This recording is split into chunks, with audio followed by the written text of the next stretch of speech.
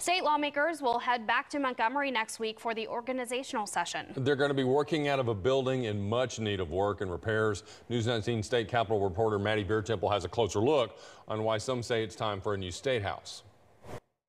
Now, from the outside, you might not notice anything wrong with Alabama's State House, but those who've worked inside for decades say otherwise. That includes Secretary of the Senate Patrick Harris. The best way to describe this building is just an old, sad building. He says the 60-year-old building is showing age, to put it lightly, from electrical fires. We've had a fire downstairs. To aging infrastructure leading to broken pipes and flooding. The roof leaks and the pipes are old. To non-compliance with the Americans with Disabilities Act. So we have to redo bathrooms. To everything in between. They don't even make those elevators anymore, and so we have to redo those elevators. Stairwells are not necessarily safe. Harris says the building is in serious need of repair, but he says that isn't even the biggest issue. But the main problem that we have here is that this building is just not accommodating to the public coming in and watching how government works.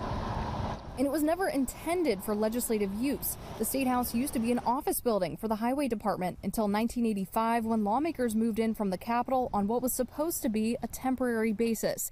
Harris says the committee spaces are small and the overall layout doesn't encourage participation in government. Kind of a nightmare when it comes to access for the public. Harris isn't alone in thinking it's time for a new state house. In a March 2020 assessment, engineers determined it would cost more than $50 million to address the building's many needs and more than $120 million to replace it entirely. So just so long that you can patch stuff up that it just is not patchable anymore.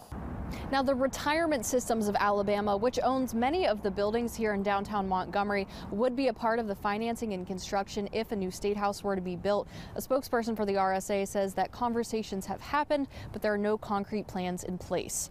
Reporting in Montgomery, Maddie Beertemple, News 19.